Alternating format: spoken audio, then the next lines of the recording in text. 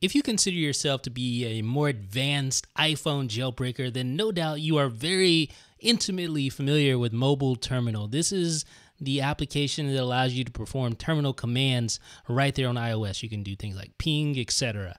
But one problem with this application is that when you close it out and you open it back up, everything restarts over again. It doesn't continue. That's where this new jailbreak tweak called MobileTerm Backgrounder comes into play. It allows you to background Mobile Terminal so you can start off where you left off. It doesn't restart with a new session again. You can continue your session. And here it is with MobileTerm Backgrounder installed here. So I'm going to ping Yahoo.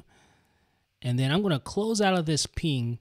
And I'm going to reopen it up, and you see the ping is still there. The results are still there. So that is a very awesome tool for those of you who use Terminal very often. You're going to love this because you can, pick up right where you left off. You don't have to worry about the screen being clear. You can see your results from the last action that you performed very easily. I come back, my pings are there, or whatever else I entered is there. This is a free jailbreak tweak on Cydia's BigBoss repo. It's MobileTerm Backgrounder. Let me know what you guys think in the comments. This is Jeff with iDownloadBlog.